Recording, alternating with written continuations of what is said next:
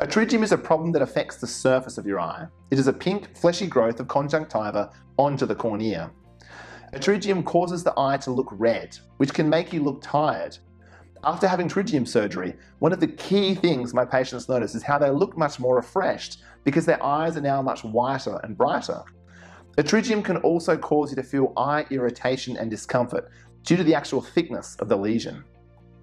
Most importantly though, pterygium can permanently blur your vision by distorting the curvature of your eye and leaving behind scar tissue.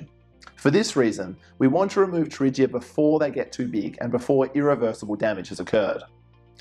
Pterygia occur in response to two things: sunlight exposure and long-term irritation to the surface of your eye. Sunlight exposure is the main cause. Light is reflected off your nose onto the inner cornea of your eye, which is why most pterygia occur here rather on the lateral side of the eye. It might interest you to know that in Australia, pterygia are much more common on right eyes than they are on left eyes. This is because we sit on the right-hand side of the car when we drive, and therefore the right side of our face gets a lot more cumulative light exposure throughout our lifetime. In countries that use left-hand drive vehicles, left-eye pterygia are more common. Pterygia are also caused by long-term eye irritation. This includes regular swimming, particularly in salt water, chronic dry eye disease, inflamed lid margins, which is called blepharitis, and less commonly, chemical burns to the surface of the eye. Pterygium surgery is performed as a walk-in, walk-out procedure in a day hospital nearby. And yes, you are completely asleep. My anaesthetist will give you intravenous sedation and you're unlikely to remember anything about the procedure. Most patients actually find the experience surprisingly enjoyable, as I gather the sedation is really quite pleasant. During the operation, I carefully remove all of the abnormal tissue.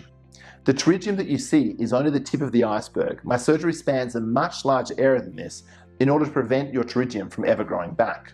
I then mobilize a thin sheet of healthy conjunctiva from behind your lower eyelid. This is called a conjunctival autograft.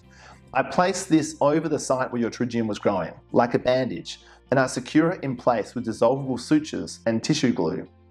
The sutures I use are in fact some of the smallest manufactured in the entire world, much finer than a human hair. The benefit of the conjunctival graft is it accelerates healing and dramatically improves your cosmetic result.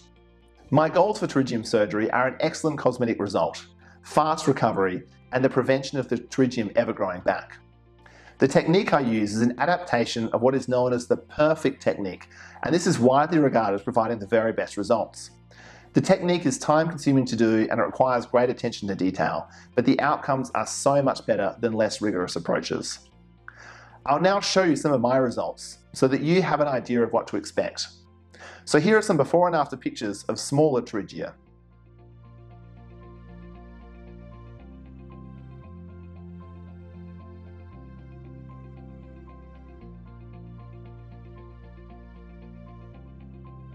And here are some larger pterygia.